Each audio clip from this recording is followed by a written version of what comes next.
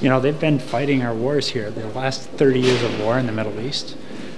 They've done their part. It's now our turn to do our part. Secretary McDonough visited Baylor Thursday to answer questions from student veterans and tour career fairs at local VA offices for mass hiring taking place due to a predicted increase in claims with the new act. The best way to find solutions is by talking directly to our veterans to find out what do they need, what has their experience been.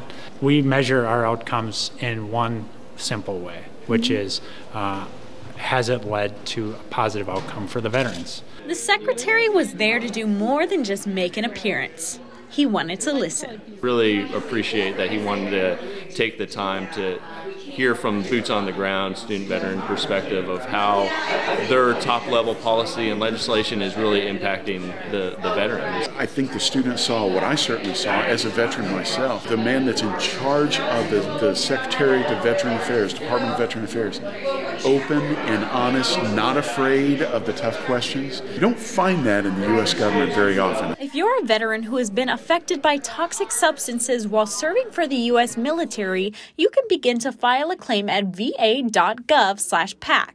For Lariat TV News, I'm Katie Kempf.